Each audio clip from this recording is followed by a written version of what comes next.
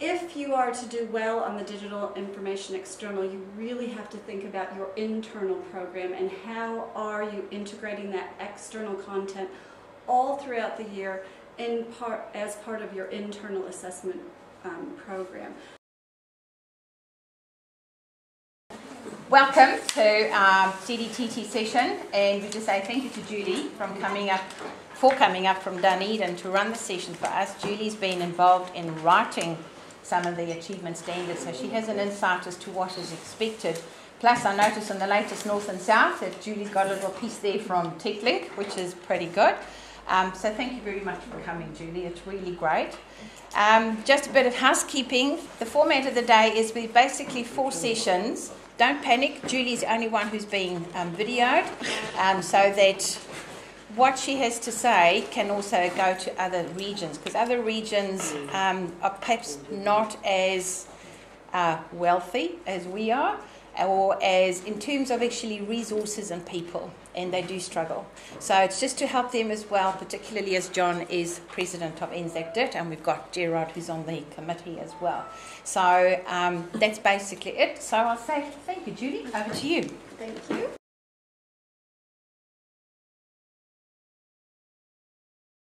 Welcome everybody, and thank you also for coming on a Saturday. As Vilna said, I'm Julie McMahon, and I'm head of technology and digital technology at Columba College in Dunedin. As you can probably hear from my accent, I'm not originally from New Zealand, but I've been here for 9 years. I'm an American, and my husband's a New Zealander, so I bring sort of different experience in teaching IT-related subjects for about 26 years now, and I've also worked in industry and have a systems engineer certification, so I've done lots of different things, but mainly teaching, and I always come back to teaching because that's my passion in life. This workshop, I'm just modeling it on a workshop that we ran at the very beginning of the term down in Otago. I'm involved with the NZACDITT cluster in Otago, and I guess I'm the leader down there because by de facto. I was involved in the original DTG groups with Vilna and Joyce, and because I think when the DTG funding went away, NZACDITT sort of took the place of the DTG clusters, and because I had been involved in that, I've just kept on and worked with NZACDITT, and we have a really good cluster going down there as well now. I know Christchurch has always had sort of a good professional development group. We didn't have that before the DTG down in Otago, I didn't feel, and now we have a good professional development group and meet regularly. So anyway, this is just basically I'm presenting the material that our committee presented at the beginning of this year to the Otago group, and part of it came about because Mary Gill, who's also on the national committee for NZACDITT, she teaches at Otago Girls, and Justin Scott, who's on my committee down there, they're both at Otago Girls, Rob Wood from Bayfield, and Luke Smith and myself from Columba. We thought we felt good after we saw our results from our externals, and we thought, how can we help our region? So we got this workshop together just to show things that we had been doing, that we did in our level 1 programs, and where we thought we had successes in our externals. So I've termed this Review 2011, Improve for 2012. As you know, in 2011, this is the first year for all of us with these new achievement standards. And I think we all were sort of scrambling, getting together new assessment resources, putting together brand new programs of learning. And I think it's time for all of us to step back and say, what went really well last year? What do I want to keep out of that? What went not so well? What can I ditch out of that? And then how can we improve our programs for 2012? So that's also probably the focus of this, is thinking what went well and what went not so well, what can we improve upon. And I'm would like to share with you some of the things that I thought went well as part of our program. One more thing, I'll just here. So in the morning, I'd like to present some strategies for integrating the external. I mean, the main focus of this is obviously that digital information external.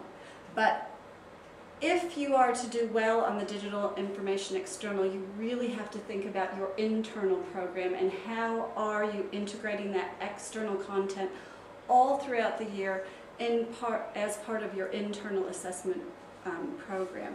So I'll be looking at that. I will go through a sample level 1 year plan. It's our year plan. It's also up on TechLink right now. I don't know if you've seen the link come through. There are some sample year plans on TechLink. So this is one that I developed last year with my colleague Luke Smith at school. And I had actually been working on it from 2010 and presented it originally at that that last DTG symposium. So it's something that I've been developing for quite a bit of time now. I have some example external notes documents, one that I use at Columba and one that a person emailed me, Margaret McClay from Newlands School. She just emailed me, saw some comments that I had made on the NZACDITT list and said, oh, here's what we did. If you want to use this in any of your workshops or anything, here you go. So I'll show you what she's done. I have some examples of our internal assessments, but also how the external content, I link that all throughout our internal assessment program. And then an example external assessment test, the one that I wrote and gave to our students. So I'll share that with you. You can have them all. They're all on the P drive. I think John's put all this on the board. Yeah, all the material that I'm presenting here, it's all on the P drive, and anything that you want to use, feel free to use it or modify it. Don't mind. And then, so after all of that, in the afternoon, we'll really look at the standard itself and break down that AME criteria and look at snippets of student responses in the AME categories for each part. So, and review some of the exemplars in the examiner's report. All right, this is from the examiner's report, and by the way, I don't know, probably all of you, because it's been on the list. It just came out this week, finally, I think, was it this week or over the Easter holidays? Anyway, the examiner's report and all of the exemplars, I've downloaded them, and they're also here, just in case you haven't had a chance to download all that material. They're on in that folder. But we have to think that the standard says demonstrate understanding. That's the main focus, demonstrate understanding of concepts of information management. So candidates who clearly demonstrated understanding of basic concepts of information management wrote in their own voice, providing evidence from their own work and experience to support any factual or reference material. Candidates who applied sourced material in a specific context made good use of the sources. Where knowledge identified from a source was applied in the specific context, it was obvious that the candidate had demonstrated understanding. And candidates whose reports relied heavily on NZQA exemplars, internet sites, commercially available resources, or supplied notes did not clearly demonstrate their own understanding. Now, sorry for reading all that to you, but I thought just in case you haven't looked at that part of the examiner's report, I think this is the heart of what we're trying to get at.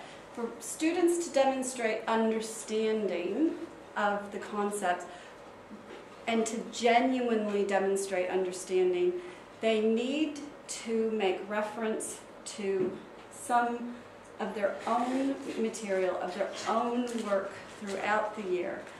If they are to use internet sites or books or workbooks, they need to say, all right, this is what Wikipedia says, this is what I did, therefore, this is my understanding of that concept. It's it's not enough for students to demonstrate understanding to just take a chunk of information off the internet and say, you know, even according to Wikipedia, an operating system is, and even if they properly reference that, just by putting that in doesn't really mean they demonstrate understanding of an operating system. But if they say, according to Wikipedia, you know, this is a definition of an operating system, and here's a key feature of an operating system, this is how I use it. So I have several browsers open, and I also have a Word document open, and the operating system allows me to multitask so that I can switch back and forth between my applications.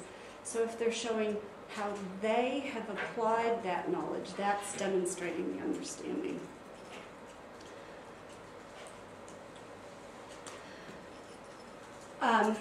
So therefore, I feel like it's very important to integrate the external content all year long, so it doesn't become a report at the end of the year where students feel compelled to go out, grab some factual bits of information, slap it into a report, and then turn it in.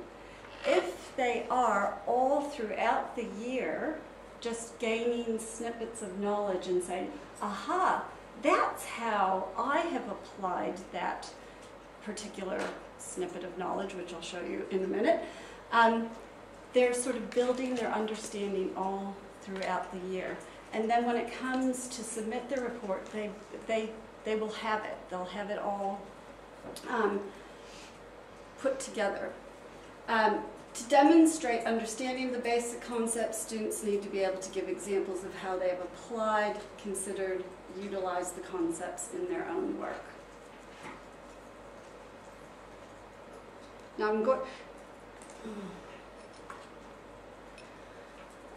Before I go here, I'm just going to say one other piece of background information which I discussed with Rona, which is probably important for you to realize. If you, many of you, like myself, we first were using, or you may have used up until this point, computing unit standards, or been assessing with information management achievement standards, or a combination of both in your classes. And I also have done that at Columba. I came from that background as well. We were doing National Certificate in Computing levels 2 and 3. We had the information management achievement standards at level 1. About 5 years ago now, I think, I switched to using the technology achievement standards as part of my digital technologies or computing classes at the time. Now, within the technology achievement standards, the external assessments have always been a portfolio-based assessment, or at level 3 it's a written report, much like we have at level 1, and it's a reflection on the year's work. So I have to say that I came to this level 1 external with that paradigm in my head, because I had been doing that for about 5 years, where we were submitting a portfolio at the end of the year for levels 1 and 2, and a report at the end of the year for level 3, where the students had been building on information all throughout the year, and then at the end of the year sort of consolidated that knowledge and turned it in. The other thing I do want to comment on, I know when we did this workshop in Dunedin, and one of the teachers said, well, how did so many of us get it so wrong, or how come I didn't understand that? And I said, don't beat yourself up about it. I know the very first year that we tried to submit technology portfolios, we didn't do so well in our externals, and I looked at it and I said, what's wrong? And I got the technology advisor in and I discussed things with her, and she said, just because the kids have put snippets of, copied and pasted some information that they've gotten off the internet into their portfolios does not mean they've demonstrated understanding. I clearly remember her saying that to me. She said the markers consider it sort of just additional bump or things that just build up their portfolio, but they have not reflected on it, and it doesn't really show that they've demonstrated the understanding. And she got me to start this process of kids annotating their work and saying, I've learned this from the internet, or you know, I've applied this because, and we started doing a lot of screenshotting, annotating, visual diary work, and I think that's where I was coming from in our year plan for level 1 in my head. So again, I'm just saying that if you're thinking, I didn't get that from reading that external assessment. When I read the standard, I didn't get that that's how it should work. Probably it wasn't that clear that that's maybe how it should work. So don't beat yourself up as a teacher about that. I just think that for going forward, if you can think, if I'm embedding it all throughout the year, and if the students are building up the knowledge, and if they're able to reflect on it in their own words, they will fly. I can guarantee they will fly at the end of the year. And one other thing I'll say is, I had a student last year, I have her again this year, very, very dyslexic. She's probably one of our lower ability students. She's going to probably take 2 years. We've just had a meeting to do level 2, and we just would like her to get through level 2. She was able to submit this, and she actually got an excellence, which I about cried when I saw her grade, because it was a struggle for her to write it, but it was, again, it was just building up that knowledge all throughout the year. So don't say, oh, I've got really low literacy kids, they cannot write this report. They can do it if it's sort of slowly built up throughout the year.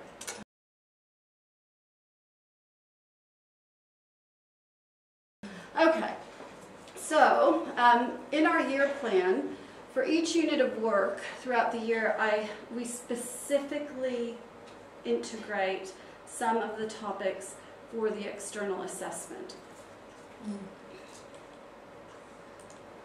I'll just bring this up. You don't have to read all of the guff in the front.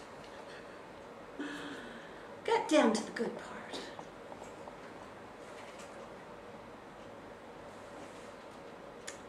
All right. So what we hope to do in each module, we do a little bit of generic technology. We do some digital technology internal and some digital technology external, sort of combined throughout each sort of unit of work. And for those of you, you may have already seen this on TechLink or on NZACDITT, but we run a theme throughout the year. So for our level 1 program, we have a computer game theme. And I teach in an all-girls school, and you think, oh, computer gaming, that's a boys thing, but the girls actually love it. They're really, really, really into it. So just by way of background information, what we do is during term 1, the girls, for their digital information internal, they actually prepare a survey, and this year we had them make a Google Docs survey. So they survey people about their game preferences. They survey other students in year 11 about what their computer game preferences are. They take that information from their Google Docs survey that they make. They download that into Excel. They bring it into access into a database, and then they run different queries to find out what are the most popular things in computer games.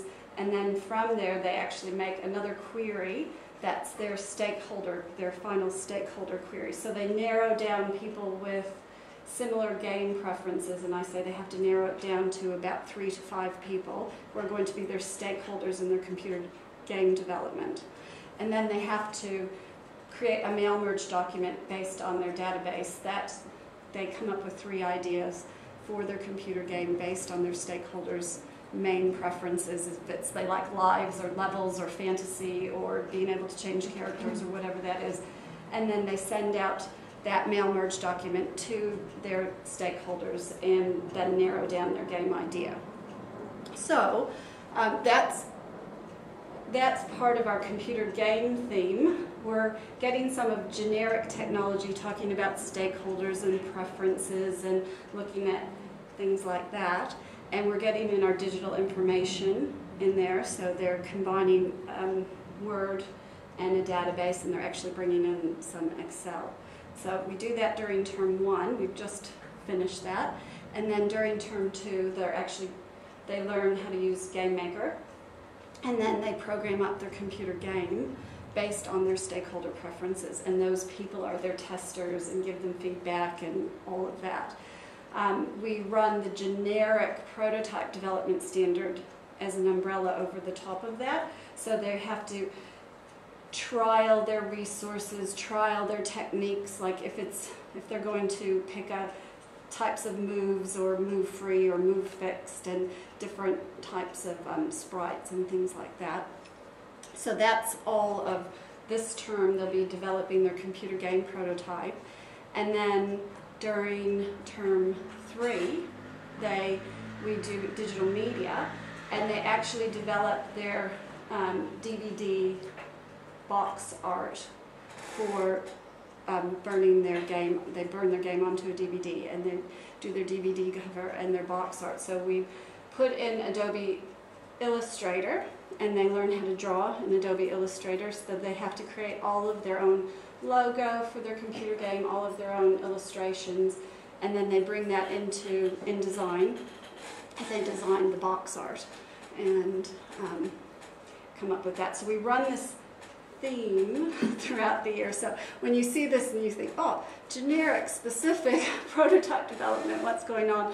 By the end of the year, they have surveyed their stakeholders, found out their preferences, created a computer game, done their testing with their stakeholders, and then developed their final marketing material to present their game. And so then they have some computer programming, they have the digital media, and they have the digital information, and then they've got one of the generic standards over the top. So that's how our year works. Now for each one of those, we think, how can we integrate the external content? So if you look here, we do a specific focus at the beginning of the year, just talking about their operating system and their key features of their operating system. So we look at, our students have Mac, they all have Mac laptops. It's thinking, hopefully. Wake up, wake up. All right, our students, we're lucky because they have Mac laptops, and then we have Windows desktops in the computer lab. And so we just look at what are the operating system features on your Mac that you access compared to Windows, compared to your smartphone, if you have your smartphone. So we just start analyzing operating system key features. Then for our specific application software, we look at word processing and database. So I'll show you in just a minute when we're actually learning our word processing skills like styles, etc., and our database queries, forms or reports or whatever we're doing. We have them identify those key features, how and why they've used them, and so we have them start building those things throughout the year. We discuss ethical issues related to information management, so things about privacy and security, things with their operating systems. Starting on the purpose and conventions of file management procedures and use of storage devices. So again, having them, just those things that you would do at the beginning of the year anyway. Setting up your files and folders. Why should you have good file management? All of that, and then we might have them do a few screenshots of evidence of that and start taking some notes about that. What are threats to data that we might have to just talk about or worry about, and also especially with databases, so we can, since we're talking about databases, why is it really important that we back up work in a database, or what would happen if somebody hacked into the school's database, etc. So we just link those things together. And then we start that comparing and contrasting file types for different purposes, and since we're discussing word processing and databases at the beginning of the year, we start looking at those file types. So a PDF versus a doc versus a docx versus an ODT document. So we look at all sorts of word processing file types and then look at the database file types, etc. So that we integrate during term 1. And then the other side is just our digital information.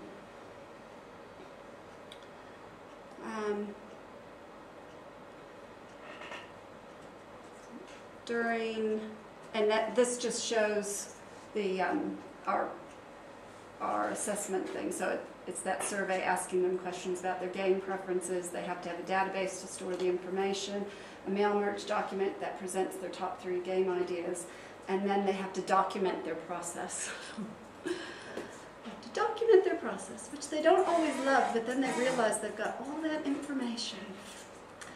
So when we get into our module 2, which is around term 2, we don't say, all right, we've already covered all the information for the external. We're done with that. We revisit it again, and we will go back and we'll open up our notes document and discuss some more things. So when it comes to operating systems, we'll talk about different operating systems for game platforms. So what does that mean, and why is that important? So if you're a game developer, you have to know what platform you're aiming for, or do you want it across platforms, or is it going to work on an Android phone? You know, is it developed for that, or is it going to be developed strictly for Windows or strictly for Mac operating system? And what's nice about that, we can bring things in. Like we use Game Maker. I don't know if anyone's using that or has used that. It's a free download. You can download a Mac version and you can download a Windows version. The Windows version is a little bit better than the Mac version because they keep the Mac version one release behind, and they also don't let you port that out to an app file, but the Windows version makes an executable file, so they start looking at differences in the platforms. We discuss application software as far as programming IDEs. Most of them have tried Scratch and Alice in the past, so now we're introducing Game Maker, and so we can do some compare and contrast. What are the differences and similarities? What are some key features of programming IDEs, and why might you want to use one over the other? Which also brings that into the external. And then with the ethical issues, we look at ethical issues related to game development. So we talk about use of sprites. We don't allow them to use anything that's a ripped sprite. And we say there's so many sprite rips out there on the internet where people have just stolen sprites from other people's games, and they're not allowed to do that. They have to get something from a Creative Commons site, or they have to make it themselves. So we can discuss things like that. Use of sounds, royalty-free sounds like freeplaymusic.com. And then we also talk about violence and appropriate content in games. So then we can bring those ethical issues again that are part of the external, but we can relate it to what we're doing in our internal program. All of them as part of their internal assessment. We say the game has to be suitable for Year 11 students at the school.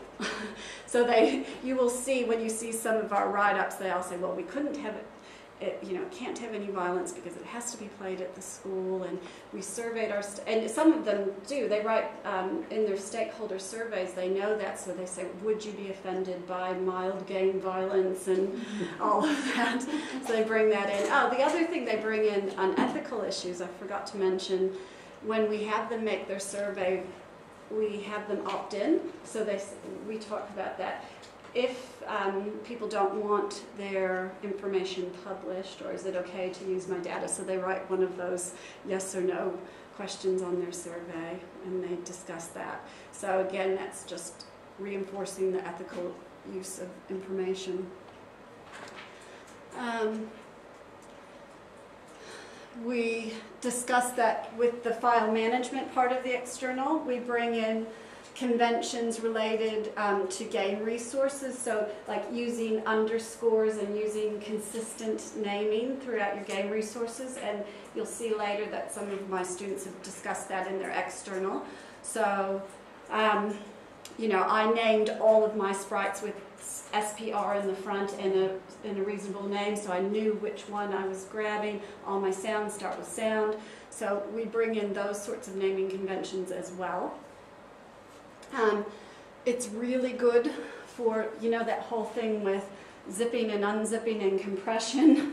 And if you want to have, like, for example, if they want to download GameMaker, which is free from Yo-Yo Games, it comes in a zip file, so perfect. Okay, we're going to talk about zipping and unzipping and uploading and downloading things from the internet. Or we put on on our student shared drive a folder full of resources which are zipped, which are freely available sources that we've sourced for them for their sprites and their sounds, so that they don't waste too much time on the internet searching for things. We say you can use these. We know that they're royalty free. And then again, we talk about unzipping, downloading those from our student shared drive and unzipping those. So that's a really good time to discuss those things. And then comparing and contrasting the use of different file types for different purposes. When they make their GameMaker file, the native format is a GMK, so that's that editable file format. It also makes GB1s, which is the backup file, and when they want to distribute it, they can make an executable file. So then we bring in that difference. And we compare it back to Microsoft Word. So when you're working in Microsoft Word and you want to keep editing it, then you keep it as a Word doc. And when you want to publish that and you don't want anybody to change it, you make it a PDF file, so you convert it to a different file type. When you're working on your game, the whole time you're editing it, you are keeping that in its native file format, GMK. When you want to distribute it so that other people can play it without having to have the source code, you know, without the compiler there, then you make it an exe file, and then that protects the game from editing, and it also lets you distribute it. So we bring that in here as well.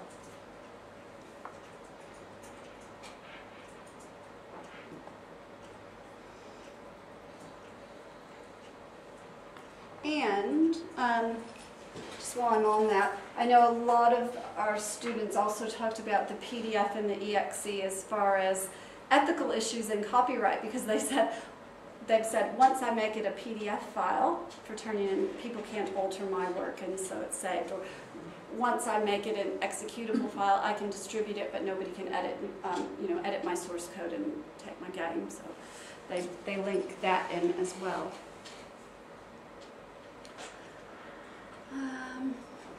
And so that's just what we do as far as looking at some skill development and looking at the game development process. There's a really good, if you are doing any computer gaming as part of your programming at level 1, there's a couple good case studies on TechLink. There's She Interactive, and there's also one they've just put up there, Little Big Bang? Little Bang? It's a New Zealand company that's developed this online gaming world, and it's a really, really good case study that shows how they go about developing computer games and their prototyping process and putting it out in beta and testing it. And it's also talking about ethical issues, because it's an online gaming environment for little, young students. I think it's aimed at sort of ages maybe 8 to 12.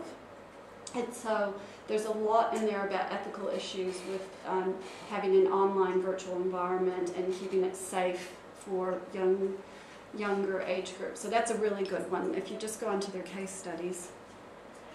But that new one is great. That's the one we used last year. We're just starting it this year, and I'm going to have the kids also look at I think it's Big Little Bank. Okay. And then in our final module for the year, where we're doing our digital media, again, we take the opportunity to bring in some more of the external content. So we talk about operating systems again, and like they'll be maybe installing fonts, cross-platform applications, because we've got the Adobe Suite on their Mac computers. It's also available on the Windows computers, and so we bring up things like that. With application software, we look at all the different graphics applications that they've learned and have available to them. And for the most part, we are really focusing in year 11 on vector graphics, so vector versus raster now, because they've done a lot in years 9 and 10, maybe with Photoshop or Paint or GIMP or whatever, and they've done a lot of just raster graphics, and now we start talking about vector graphics. So if you want things that are scalable, if you want to draw things yourself, so we bring in that. And then we also look at desktop publishing applications. They've got we have Publisher on the Windows desktops. They have Pages on their Mac laptops, and then we really focus on InDesign and look at sort of the differences between those. And the key features. So we'll look at the key features of what they're using. And again, discussing those ethical issues. So now the ethical issues are related to digital image creation. And this is, you know, if you're doing your digital media unit, this is really a great time to hone in on those ethical issues, because when you're creating digital imagery, or if you're creating a website or sound or whatever, that original content is so important, and it's part of the digital media internal, isn't it, that they have to be creating their own original content. So it works in really well here. So again, about copyright and privacy and Creative Commons, inappropriate content. And our whole stress is that they're creating their own logo for their own game, and they are then, you know, how would they feel if somebody then took that logo and published their game and published their logo? So we're trying to get them to create their own original work and think about that. The file conventions and folder management for digital images. So for desktop publishing, so if you're going to have your images, then maybe you want your original, you want your flattened files, how are you going to name those? Making sure that you don't have your images sitting there somewhere on your desktop, and then your desktop publishing document somewhere else, and then, you know, in InDesign when the links all break because you haven't actually put those things together, and suddenly, you know, they found out that, oh, why is that image all fuzzy? Well, because I just have the link sitting there, and I don't have the file in the right folder. So it's a really good experience, a learning experience for that file and folder naming conventions.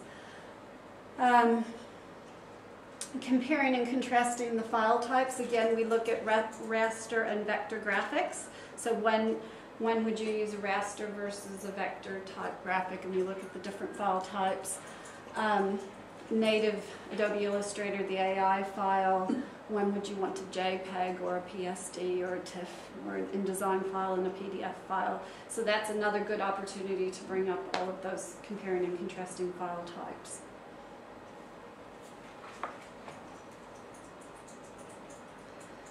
And the rest of this is our skill development and our assessment. So, and I have links to all of the assessment tasks within here.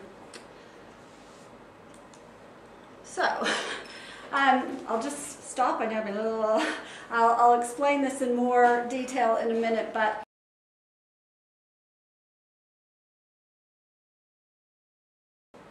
how much time are they spending outside for classroom time, teaching time, covering meals? a good question. Probably not as much as I'd like. They do, when it comes down to an assessment time, they're probably spending I would just say a couple of hours a week on it. They do come in a lot in computer labs at lunchtime, work on the weekends. I find that, probably like most of you, that they don't do much between time until it's the assessment. And then suddenly, oh yes, we better sit down and really, really, really focus. What's been really nice this year, last year and this year, we did become a laptop school last year, so all of the students have their own laptop. It's a requirement. Whereas before, I never felt like I could say, you go home and you work on this, you do some of this research or do whatever and come back. Now you can say that because we know they all have the same software, and we can send them home with a little bit more homework, which is really nice compared to the past, because I don't feel like, in the past I felt like I might be disadvantaging some students who wouldn't have access to it, but now we do have a little bit more leeway with that. Julie, do you have them as you talked about a visual diary. Is it a book or is it electronic? Which one do they prefer? Well, that's a good question as well. Last year, and in the past, I've always had them have a visual diary, like a book, visual diary to sketch in. And we had our years 10 and 11 have A4 visual diaries books, and years 12 and 13 have the big A3 ones. What we've found is that most of them, because they have their laptops now, they just prefer to type most of their work up. And what they were doing is then typing it, printing it, and gluing it in their visual diary. But that wasn't really the point, that's just sort of redundant. So this year we actually changed our stationery requirements, and also based on the fact that I had one really hyper-organized student last year who did it perfectly, I thought. She had one clear file for each assessment, and so she just printed off and pulled out any pages and put them in per assessment and gave me one clear file for each one. And it was so easy to mark, where the other girls had all their stuff piled in this one big, huge visual diary, and I was always flicking through it and seeing what related to what. So they have, for our stationery requirements, I had them have 3 20-page clear files for each one of these sort of main assessment tasks, where they can put in all of their printouts. They have one bigger clear file for any handouts that I'm just giving them, their year planner and handouts, etc. And then we had them actually get a quad book, like a maths quad book with grids, because that's the best for sketching. So if they want to sketch a layout for something, we do still have them do some written and hand sketching, but we have them do it in just a maths quad book with grids. And then they can tear pages out of that, or like I've just had my year 11s turn in an assessment task, and they've just put their quad book in the front of their clear file, so I can see any sketching work that they've done for their layouts of their survey and their merge document. Okay, so it's mostly electronic. So now it's mostly electronic, yep. I give them the option, though. I always give them the option, because I have a couple of girls that are really creative, and they just love to doodle and draw. So if they love, love, love to doodle and draw, I don't care if it's all handwritten, that's fine. Most of them, and again, I am in a girls' school, I know that. Girls are notoriously, many of them are notoriously neat. I have 2 teenage boys who don't give a care about presentation, but girls like it neat, and that's the other thing we found. They like it typed up, they like it neat, they like borders, they like color, and so having it electronically, and then they can print their final copy and just stick it in the clear file, they sort of like that better. I found some of them were rewriting or retyping things they had written by hand when I didn't really care if they did, but they wanted it to look neater. So that's where we're trying that for the first time this year, is that they're having 3 clear files, 1 per assessment, and a quad book for sketching, and they keep all of their information basically on their computers. And now that they have their own laptops, they just Cheesy, anyway. That's all And there it's anyway. again backup, isn't And it? it's backup, yeah. Is that a school-wide? Away from that just for a second. You said before about prior knowledge for your students. How much prior knowledge do they have, and how important do you think that is leading up to this? They do, most of them, although we don't make year 11 we don't make year 10 a absolute prerequisite. I would say probably 80% come in with having done year 10 digital tech, and all of them do digital tech unit in year 9. So they come in with prior knowledge. Like, for example, what we've done this year, we've just revamped our year 10 program again to step it down one level from this. So with year 10, we're just finishing up an assessment task, and we're actually looking at people's communication preferences over time, seeing how people have changed from using a dial-up phone to, to fax and cell phones, and our different cell phone preferences, and Twitter and Facebook, and looking at generational differences. So that's kind of bringing in the technology curriculum. But I taught the girls then to do a Google Docs survey, and they're surveying different age categories and their communication use. They're just downloading that information into Excel and learning how to graph it, and then they're putting some of their graphs into a little report in Word. So that supports this, the next level up. And then our next unit, they're going to take one thing that they found really topical based on their survey, and they're going to make a little stop motion video about it. So then we're going to do some digital media. And so we do kind of that same process in miniature in year 10, and we start, like, even in year 10, I've started them having a key features document. So we did Word. Okay, let's screenshot. What are some key features of Word? What are some key features of Excel? So I start doing that. We're starting to build them up, so that's their expectation